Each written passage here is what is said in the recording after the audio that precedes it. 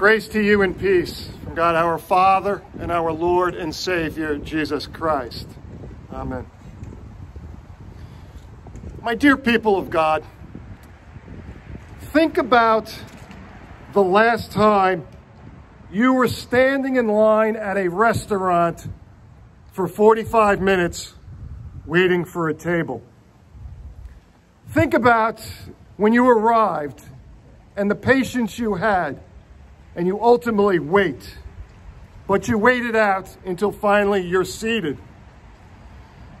Now, this is called, according to Adam Grant, who is an expert in organizational psychiatry. He teaches at the Wharton School, has written a number of blockbuster books, and his specialty is dealing with decision making.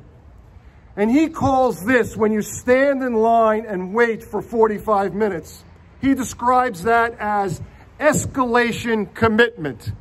You've already spent your time. Why give up? Even though you're frustrated. And you ultimately make that decision to wait it out. Escalation commitment. Now, it may be a bad decision. You could have walked away sooner, walked down the street, gone to another restaurant, probably been dining, finished eating before you ever sat down at the other place. But it's something we do. Not always intentionally, but we make bad decisions. Now, Professor Grant offers lots of advice about decision making. And the one thing he tells us, a little foresight goes a long way. And that's what we need to do. And today's gospel message is a parable that Jesus gives us. It's called the parable of the talents. And it is given to people following him the week before he is arrested and crucified. This is the end of his life, and he's talking about the second coming and the parable. Ultimate decision making, what's happening. And this is a situation where the people are hearing, and we hear the word talent. Now, talent is not something that we have as far as gifts and abilities. The talent used in this parable is monetary. It's a worth. It's a value. And one talent was equivalent to between 15 and 20 years of wages. It's a lot of money. Now, you want to make sure with that money you make proper decisions. And we hear about these three characters, these three slaves that the master gives them the talents. One, he gives 5 talents. Another, he gives 2. And finally, he gives the remaining one, according to their abilities.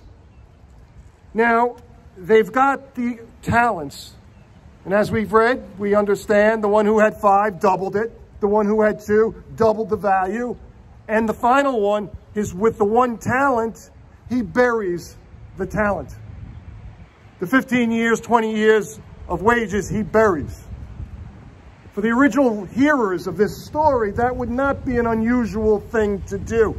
Because if you had something valuable, obviously there would be thieves looking for what you have to steal from you. So it's understood that if you had something valuable, you would bury it and hide it. And that's exactly what this gentleman did. But was it a bad decision? According to the parable, it tends to seem to be that way, doesn't it? Back to Mr. Grant, Professor Grant, what he says about decision making. He says one of the things, in order not to make a bad decision, is that we should seek out opinions, objective opinions of others in what we're doing. You have a car, it's an old clunker. Seems like something's always going wrong with it. And what do? You bring it to the auto repair shop, you fix the carburetor, you fix the starter, and all of a sudden, you're spending too much money. If you talk to some people who know something about automotive, they may help you reach a good decision. Get a new car. Talk to others. Get advice. The banker who gives out a loan and his customer defaults. You've got a long-term relationship. You know the personal situation. You know what they're going through. You care about them. They come to you for another loan. Out of the goodness of your heart, you want to give them the loan, even though you know they probably can't pay for it. If you seek a neutral opinion, another banker, they will probably look at it totally different and give you the good advice. Don't give another loan. Standing in that line for 45 minutes, did you talk to anybody in the vestibule who was ahead of you? How long were they told they were going to wait? Did you get that neutral opinion? Adam also tells us that we should set limits. You go to the restaurant, you wait your 45 minutes. Maybe when you arrived, you set a limit. I am not going to wait beyond 30 minutes, 15 minutes. And then you are not in that escalation going towards that bad decision. Investing money. Our friend with the one talent, he buried the money. Did he talk to others? Did he get a neutral opinion? Did he talk to his fellow slaves who were given more than he was? What was their approach? Why did they make those decisions? Maybe he could have taken, as we have in the financial word, an aggressive or a conservative approach. 15, 20 years worth of salary? Well, maybe I could have tried to invest part of it and not all of it. Our wonderful gentleman, Mr. Grant, also advises us that when we make decisions, we should think of others and what those decisions' effect will have on the people surrounding the decision you will make. If you think of the approach, not just looking at yourself, what it means to you, but what the results will mean for others, you're more likely not to make a bad decision. Our one slave, did he look at the master? Did he look what he was looking for? And what decision did he make? And what about the decisions that we make regarding our faith? Because this is what this really comes down to. What is our relationship with Christ when we make our decisions? You see, Master, I buried it and did not invest it because I was afraid. He did not have a good working relationship with the Master. He was afraid. He made his decision based on that. There was no neutral decision making. He did not develop a good relationship. He did not talk to the other slaves. He did not know how generous the Master would be. What is our relationship? Are we afraid of our faithfulness? Are we afraid to engage with Christ in our daily lives? Do we seek out neutral decisions from others?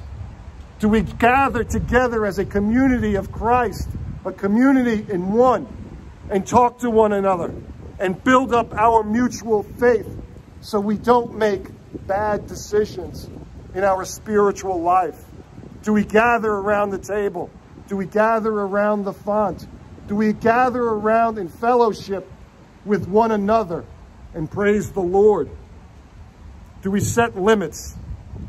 Yes, we've set a limit here for 30 minutes for worship, but do we engage in that worship experience as we're here? Do we pray?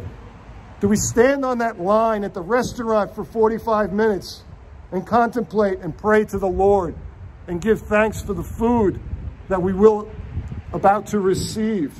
Do we contemplate about all the good things we have as we move towards the day of Thanksgiving? Do we think of others? Do we think of our decisions as Christians about how we can affect the lives of one another?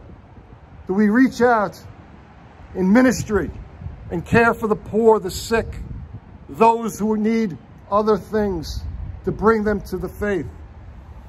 Today, share your talents, your gifts, not your monetary values, your gifts and abilities. Make good decisions. Don't make bad decisions. Today you may depart here. You may head down the street to the diner. You may be awaiting for others to get in line. Take that time. Take that time. Praise the Lord. Take that time and make the decision that you are a child of Christ and share the good news. In the name of the Father, Son, and Holy Spirit. Amen.